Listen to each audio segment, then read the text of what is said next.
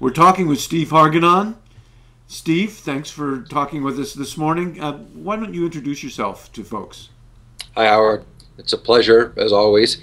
I'm Steve Hargadon. I started a social network for educators 5 years ago called Classroom 2.0 that it gained a fair amount of traction, and I like to think helped us to think about using social networking as part of teaching and learning. I have an interview series called The Future of Education at futureofeducation.com, and I sort of specialize in talking about the future of education with regard to openness, Web 2.0 technologies, and how we're rethinking learning based on these tools. So I know you've got what you're calling the Teacher 2.0 initiative, which seems like a grand kind of personal learning network for teachers. So why don't you tell us a little bit about your thinking about that and how it's proceeding? Sure. So I love this idea, and the idea is sort of how the tools of the web are reshaping how educators learn, and that if we want them to be able to sort of effectively help our students become learners, that it's really important for them to learn to use these tools themselves. So that's the Teacher 2.0 initiative. I created a Mighty Bell learning, sort of a free online learning program around this. We have a Ning network, of course, and I'm actually working on a book called Teacher 2.0.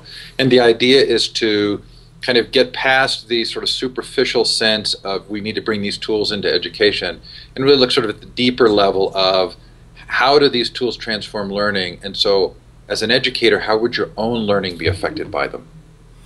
You've interviewed everybody. You've just got a wonderful library of interviews, many of which I listen to as podcasts when I walk in various places.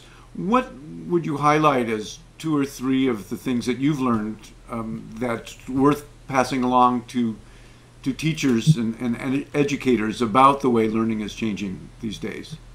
Well, so sort of the biggest takeaway for me has been that this is a millennia old conversation. I mean, this is one of the great conversations of humanity, which is, what is learning and what is teaching and how do they interact with each other? So for me, the great blessing or benefit of the interview series has been the degree to which it showcases the diversity of ways of thinking about learning. And that this is something that's really important to talk about, that learning is a process. So like democracy, when we think about democratic processes, we think about the value of participation. Somehow we don't do that with education sort of currently, and that's too broad a stroke, but in many ways the sort of the larger national dialogues around teaching and learning tend to not reflect the fact that this is a process and that there is real value in individuals engaging. And so that for me has been the big takeaway, sort of how we get back to this sense of a civil dialogue, an engaged conversation around education without necessarily having to be right. Well, I did an interview with Shelley Terrell about personal learning networks, and you've interviewed me for your interview series, and I've watched and listened to several of them. What we're talking about here is really using the state-of-the-art technology. Used what it used to be called Illuminate, now called Blackboard Collaborate, that enables audio and video.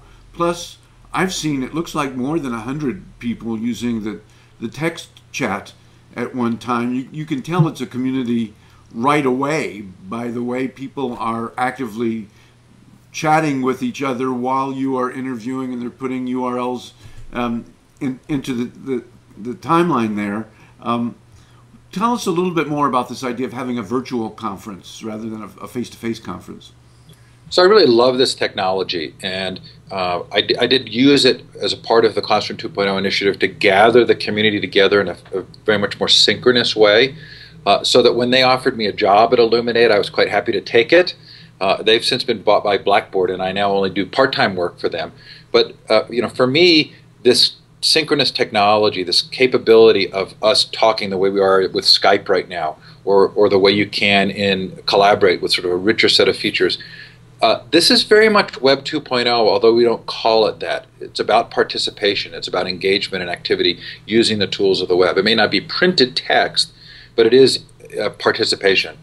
So a year ago, I did sort of a bold thing, which was I said, I want to hold a worldwide conference on globally connecting students and teachers. We called it the Global Education Conference. And Lucy Gray and I co-chaired this. And it was really a fabulous experience. We had about 15,000 attendee logins over the course of 5 days. We had about 500 actual virtual sessions. We've done it again this year. And also this year I held a Future of Libraries conference with San Jose State University that had a stunning 7,500 people sign up for a 2-day virtual conference with 150 sessions.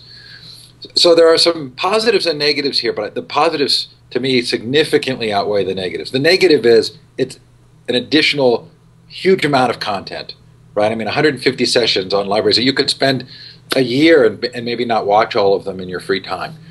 The positive is that this, when you rethink a conference taking place virtually, you get to kind of shift some of the core assumptions of a conference.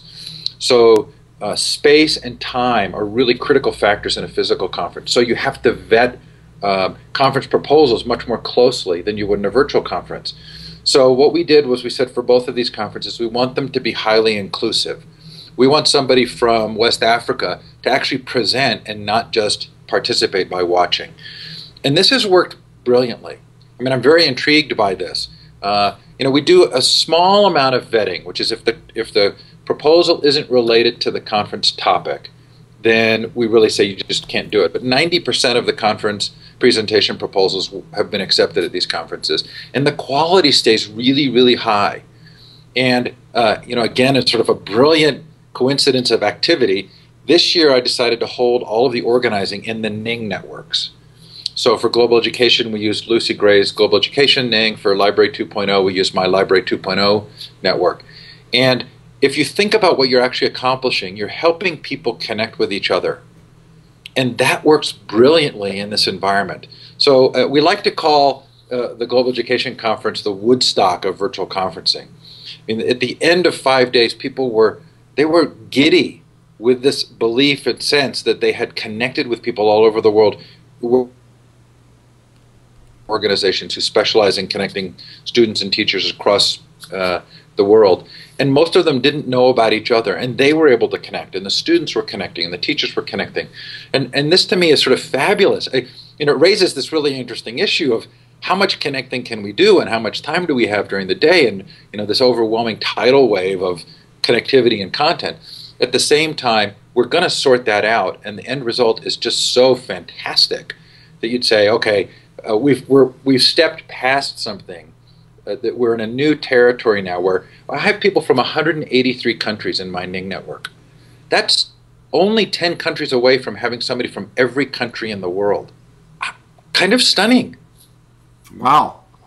Well, I hope that we can use your experience and wisdom to try to do something like that with the DML community. I would love to see the people who pay attention to DML Central and the people who pay attention to Teacher 2.0 become aware of each other.